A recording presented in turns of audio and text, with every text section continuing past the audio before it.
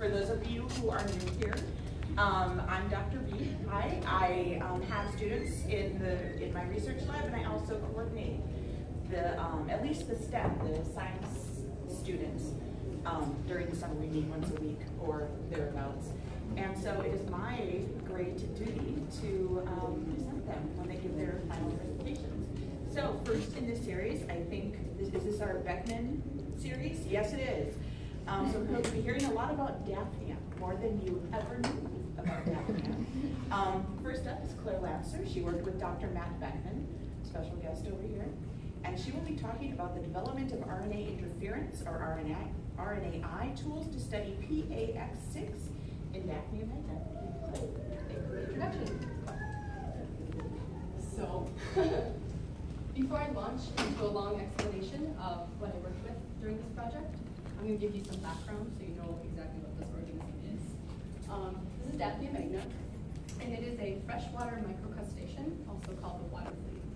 And interestingly enough, this thing is a cyclops. It's got a single cyclopean eye, and it's just like the folklore and the fairy tales, except this one actually exists for real. Fortunately, it's only 2 to 5 millimeters long, so it's visible with the naked eye, but it's not quite big enough to eat you or your children. As I mentioned, it's a freshwater organism. It can also live in brackish habitats, so lakes, water, streams, rivers, ponds, all over the world, including Lake Calhoun here in Minneapolis. This is where a lot of our Daphnia were selected from. Here's an image by one of my lab mates. This is the frontal view of the Daphnia, blown up quite a bit, but you can see that single eye there. All right, so for my project, I worked with a specific gene called Pax6, also called the ILS gene. And as you might infer from the name, this gene is responsible for the development of that single eye. It has been called the master control gene in imorphogenesis. So since it's a master gene, or master control gene, it turns on other genes for formation of the eyes, the brain, the spinal cord, so the central nervous system, as well as the pancreas.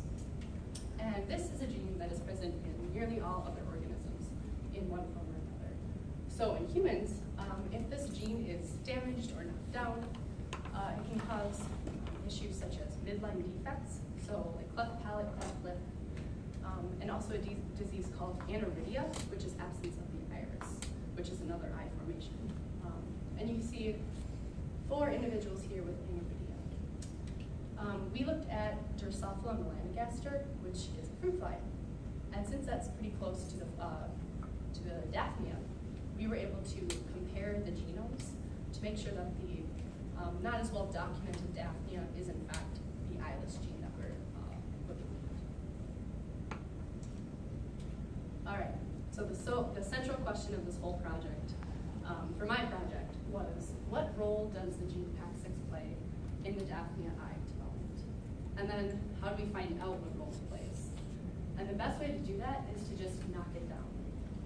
If you get rid of the expression of a gene, and you look at the resulting organism, and you compare it to that wild-type organism, one that doesn't have an issue, you could say, you can probably infer what that gene would have done if it had been expressed. So with the Daphnia, if we knock down the gene expression with a method called RNAi, we should hope to see Daphnids with improper or no eye development.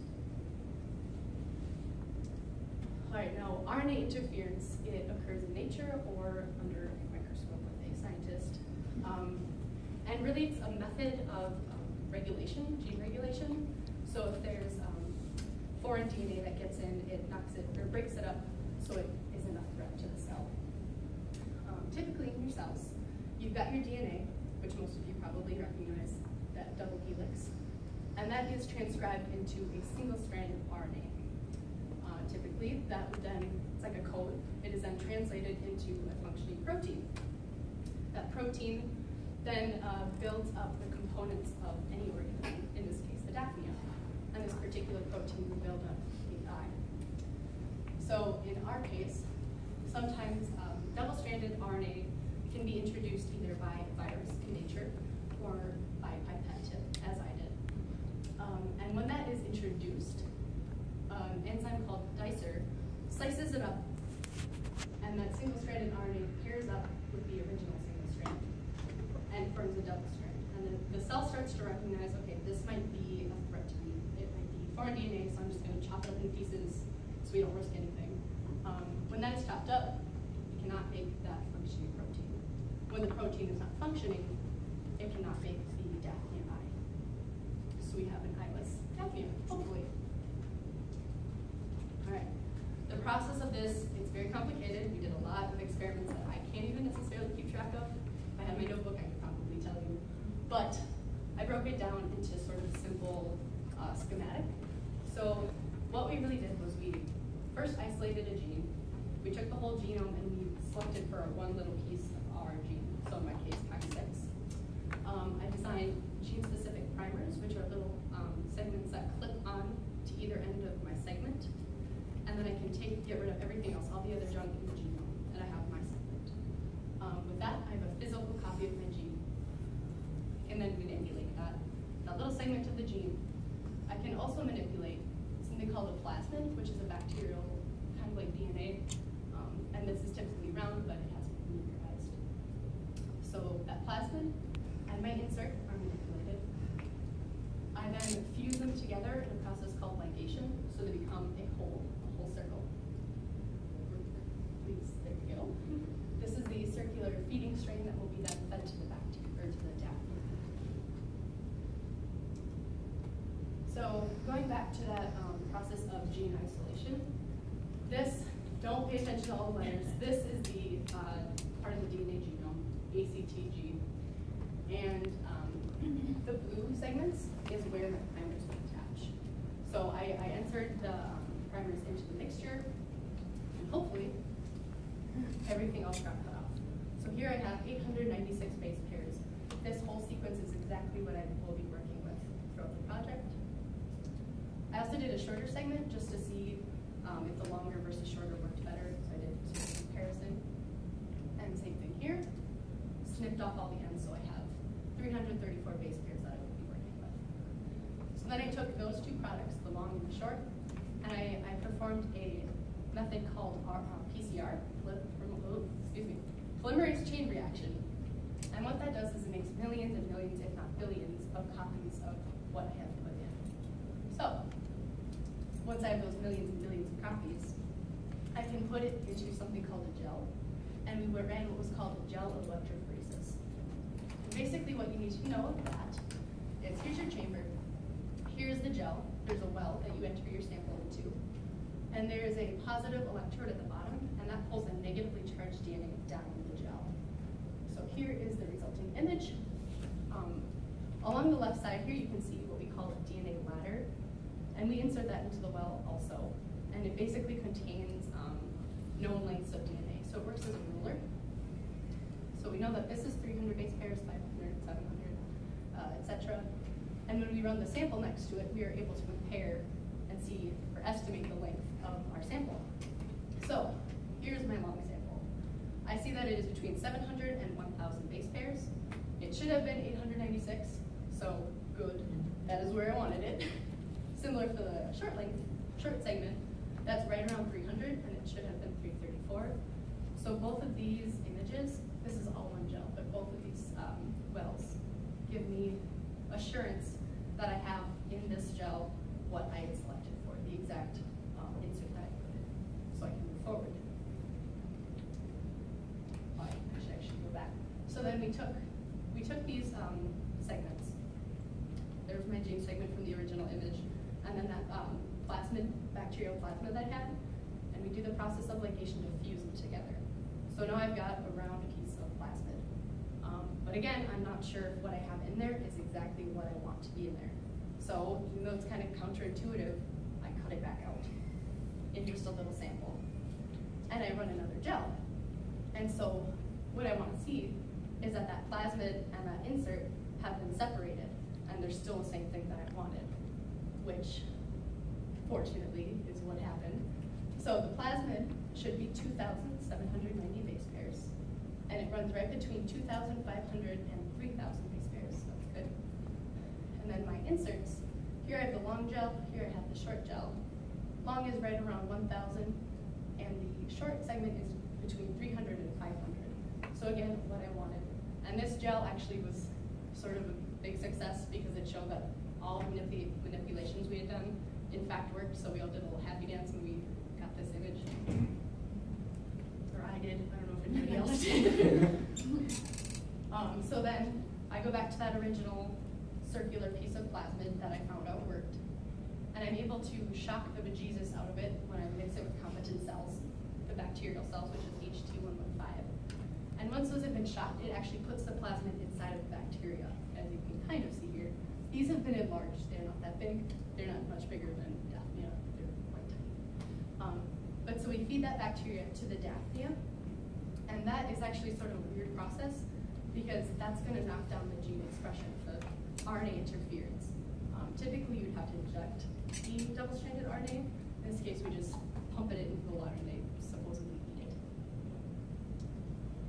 And these are my results. This is preliminary data, so I would need to do many, many more feedings to actually see results of the knockdown and the improper eye development. But I did get 6 days in.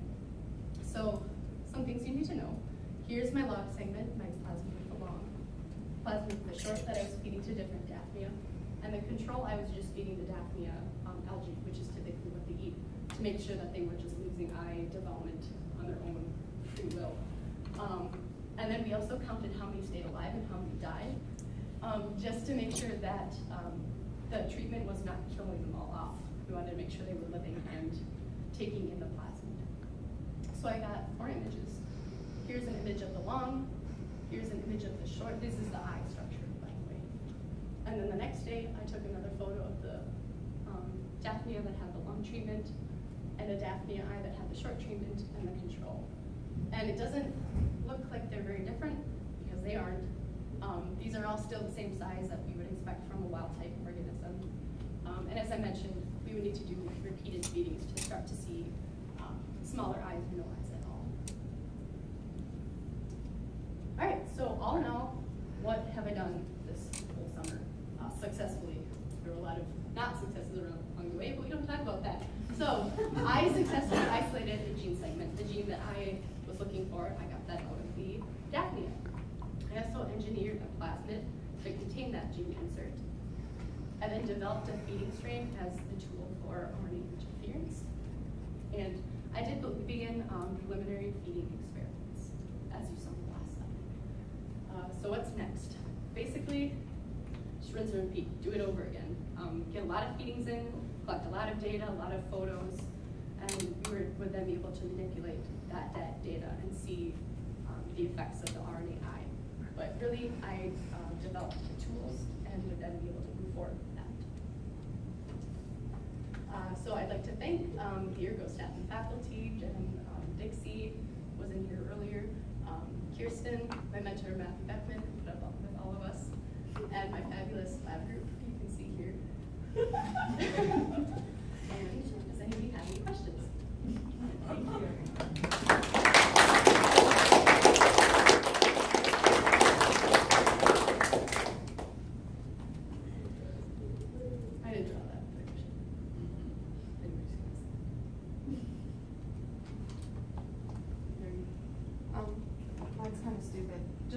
How long, like, so you have the pictures on, like, what was it, till day 6? Yes. Day 5, day 6? So why is it just till day 6? Why not, like, day 10? Did the Daphnia, like, die off? What's day 6 was yesterday. So that's why. I feel you. And this was the weekend when okay. we were gone. So no recordings for that, but this was, I think, Thursday, Friday, Saturday, Sunday, Monday, Tuesday. So if I were to continue this, I think Chung is actually still doing his feedings. I sort of just pushed mine to the wayside. I'm feeding them, but just not the experimental stuff. So like you can keep looking at the eyes, like later on it's still gonna show and give you. And right now we just have the first generation. I think there's a bunch of little babies swimming around, but they don't have any messed up eyes.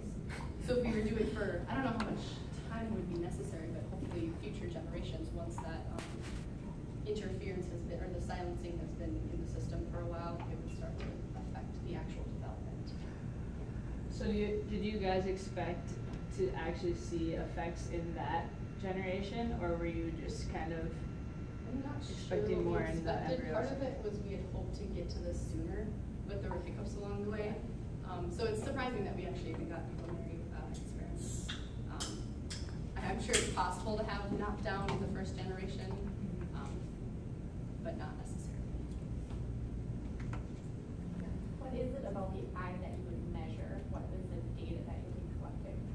If we could continue the experiments, we would probably start to measure the length and the width of the control eye as opposed to the experimental eye in younger and younger Daphnia, because it's the embryos and the younger babies that will be affected. I know there's different data points that you can take along the way, but I'm sure measurement is the easiest one of the physical size of it, as well as shape. Yeah. So this is kind of technical, but when you ran the gels, was there any way to tell what the exact, was there any software that was able to tell you like the exact number of base pairs that had been detected? Yeah, there was actually software that would, like in a PDF, it would tell you the number of base pairs that it detected. I didn't include those because visually it's harder to figure out what you're looking at, but yeah. I also have a technical question. I'm familiar with RNA interference kind of old school where the RNA just gets injected.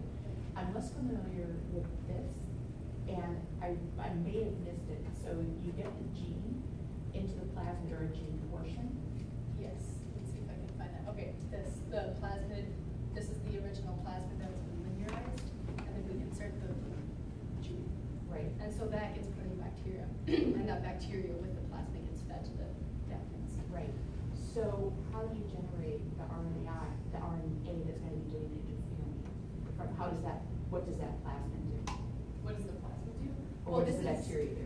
The bacteria is just sort of like a mode of getting the plasmid into the Daphnia. The bacteria itself doesn't, the bacteria makes millions of copies of the plasmid, but it doesn't do so much other than transporting, from what I understand.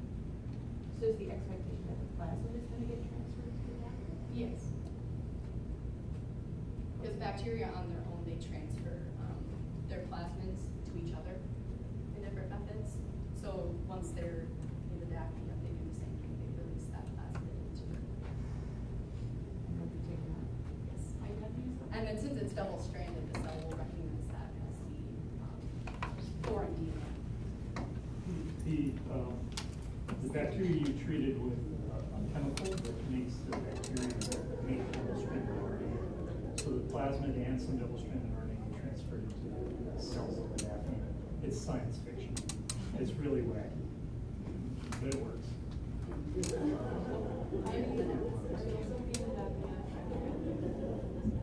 We were originally going to, it was called L4440, and that strain had died a while ago, so it turned sort of a control of histology. But yes, typically we would be feeding the two different experiments with the insert in it, as well as feeding them just the closed up L44 plasmid, in addition to just feeding them algae. So sort of two controls, but the one control died out. So I was hoping we would fix that. Thanks, Olivia. Good job. No worries, Alex. Kind of along the same lines, Dr. B's question. So it's not, so Daphnia don't have plasmids, but the thought is that the parts of the plasmid would be taken up by the chromosomal DNA of the Daphnia? I'm not sure the exact mechanism of it. You want to ask me that later, but that's, I think that's the whole. Okay.